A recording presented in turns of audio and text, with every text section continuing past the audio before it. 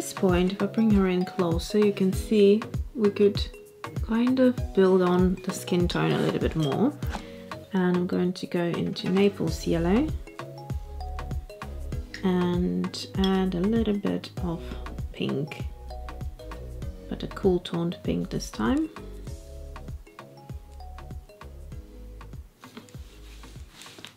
And this time it's more of a peach, and that's okay. Things are still quite wet, so it's going to be a bit messy. They haven't fully dried, which is, it's fine if things start flowing. It's watercolor illustration, so it's okay if that happens. This time I'm just going to guide it a little bit more wherever I can. And again, set it dry.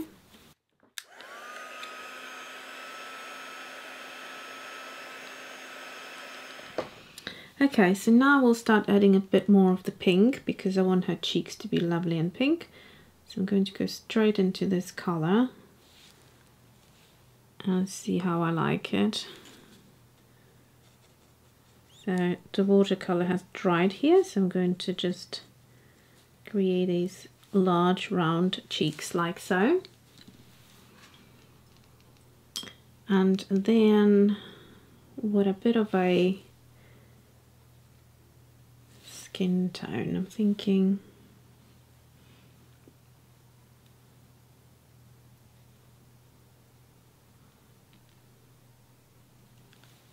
something of this nature.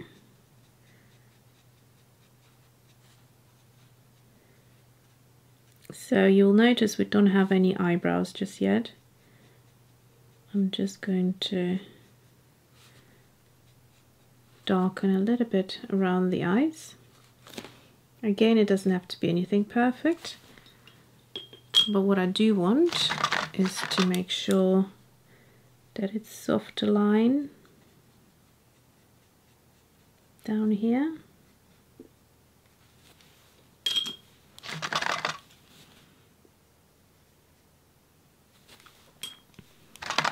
And up here as well. Just pull it out with some water. Okay, go back into the color and just intensify where you lost a bit of color. And then the same one, just use to create some shadowing. So for instance on the nose, if you wanted a little more color, and a bit here. In fact, on the forehead, I'm going to try and soften this line because it's a bit too harsh. Because it's watercolor, it's water soluble, so you can still do that. I'm going to do the same in the neck area as well. And I'm going to dry it again and come back. So here is where she's at right now. And I'm happy with the skin tone, I'm happy with the textures. So it is now time to focus on this flower. So you can see how the petals are touching her skull, and it looks weird. It looks like, you know, like sort of transparent petals. So we need to find a nice gold watercolor, which, where is mine? I have my own, which I made, and it is like so beautiful that I'm gonna use it now. I just need to find it where it is.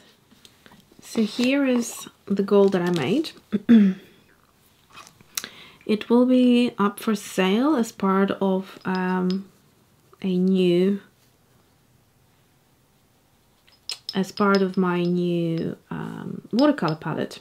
So these are my handmade vegan watercolors, and I'm not sure if I can tell you much more than that yet, just because I don't know when this video is coming out and what I already would have done a release for the new set. But basically all I can say is that it's called liquid gold because it quite literally is just like liquid gold.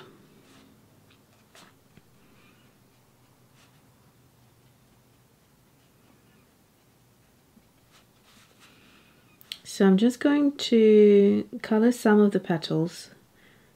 I'm not going to go ahead and do all of them, just in a few areas, because otherwise I will lose the detail, which I don't want to. But the main reason why I'm doing this is so that I don't have this like a bold head. So I might do these little round bits here as well, here and there, just remaining some of the detail. So that probably should be enough. Maybe one up here as well, like so.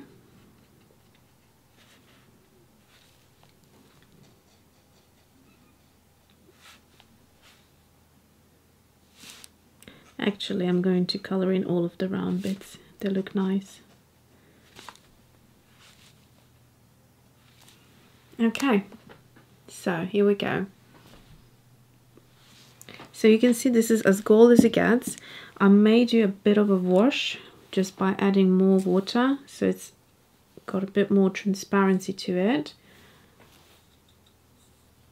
And less so strong, because like I said, if I just color everything in gold, we'll lose this beautiful detail of the lines of these gorgeous, beautiful, delicate flowers. So I'm just going to go into certain areas like that and just add a bit of gold just on the tip of the petals, just so we still can see that it's a flower.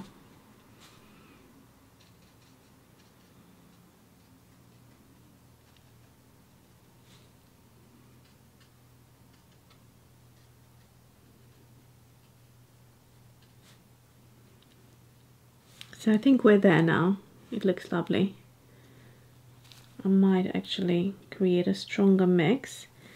Just where this wax flower is, just the center of it, it's kind of asking for that strong mix of gold. It looks gorgeous.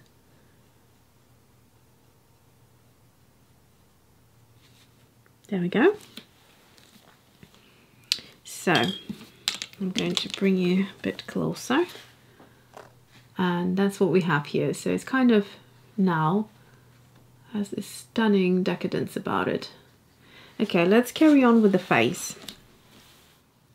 So for the lips, I quite often like to go with a colored pencil, and especially I prefer to use the Holbeins because they create this kind of like a glossy finish. And for the lips, I really like that because I can really burnish the color in, get it as saturated as possible, and it will look almost like a lipstick, because lipstick has a bit of a gloss to it, like not a lip gloss, but that sort of nice reflection of color that you get from a creamy lipstick. And there are a couple of colors here that I have. So these ones I purchased open stock on top of the 50 pastel set that I have, and these are some really nice lip colors. So I've got some darker ones, and I've got a pink and a red, and I may just audition them here at the bottom. And as I'm swatching, I'm looking at the colors that I have going on here, whether that would be a nice color or not. And I'm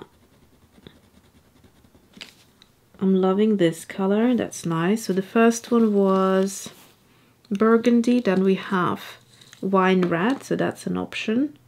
Burgundy looks just way too red, too dark. Then we have this one, which actually strawberry in this case. It kind of works with that blush actually, so maybe. Then we have a nice red, which is gorgeous. So this is the Signal Red. It's definitely a possibility. And then we have this Luminous Opera, which is like a neon pink, and that probably is a bit much for this particular illustration. So I feel like if I use the strawberry, it's just going to be blending in a little bit. So I want something either darker or more vibrant. So strawberry is a no.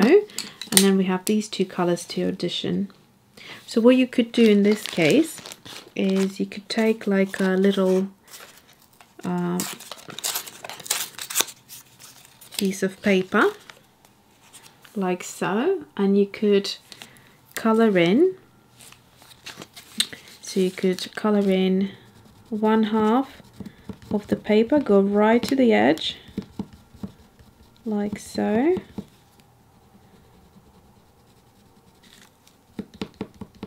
And then do the same on the other side with the other color.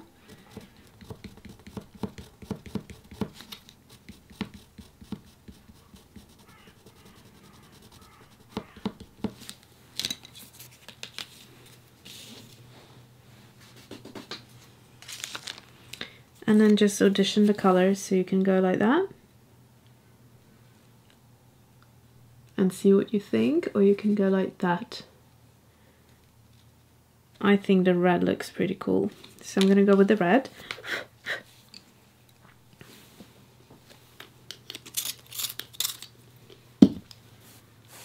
I need a nice sharp point because I want to get into all of these areas here. Also, I will use a matte, if I can find it. So I'll use this Illustrated Faith Bible matte, it's called, by Bella Boulevard. I looked at another matte to buy a few different sizes, but they seem to be sold out currently. I bought mine on Amazon. If you know where it is available, please do let me and other viewers know, because I know that some people were really interested in these, as am I. This is just one of those fantastic products that has been created for something that it also can be used for something completely different. So obviously Bible paper is quite thin, that's what it's been created for, but when you work with pencils and you like to push quite hard on them, what tends to happen is that you will create a pressed image on the other page, which you don't want to do that. So here we go.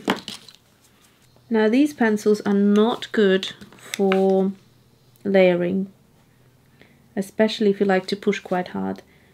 The pencils that are good for such a thing is Luminance. I find they're the best in the sense that you can just keep on building and building and adding more color and blending. Whereas with these ones, if you add pressure, there is a certain limitation. You just get to that point where that's it. It's not going to build up anymore. So that's why I can't really start adding any colors here. But if I wanted to do that, I would need to choose a different pencil. So here we go. Lips are done. Now we just need to add an eyebrow. I'm going to go for something quite easy, just like that.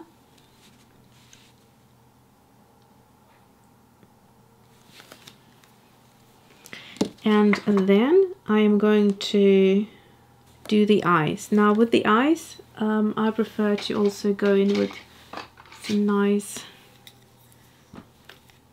pencils. So for this one, I'm going to go with the Luminance, and that would be Payne's Grey 30%, the color.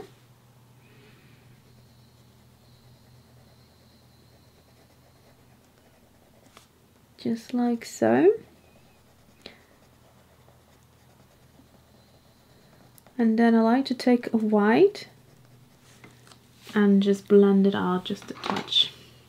So I've got a pure white here that does a fantastic job at blending the color and make it softer. So I'm not coloring in the entire eye. So that is it. If I wanted to create a bit more depth, these are the colors: light sienna, Mars orange and terracotta from Derwent drawing pencils. These are fantastic for just building up a little bit of a depth, and these are the colors that I love for my illustrations. So I just go around a little bit over the watercolor, and then there's a lighter color which I like to use to blend out, and then there's a darker color.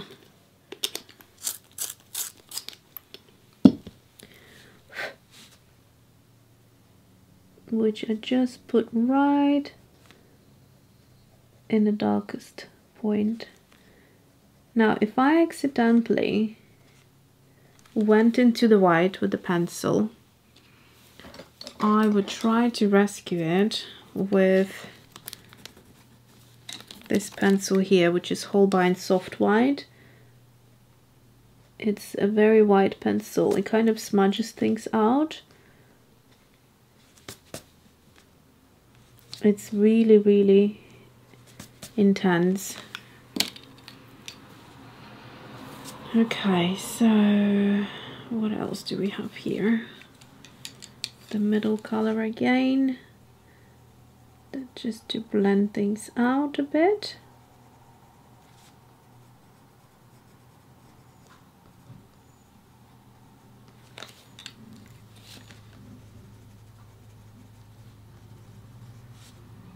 Okay, so that's it. I wouldn't really fuss about it any longer. I would give her my signature lashes like that, and she is ready. So here we go. With the help of a few stamps, I created this lovely fun little illustration, and I could have you know, drawn it by hand, all of it, but it would have taken me a lot longer, and it's nice to have a little helper on one of those days. And that's it. I hope you enjoyed it. Thanks for watching. I'll see you soon.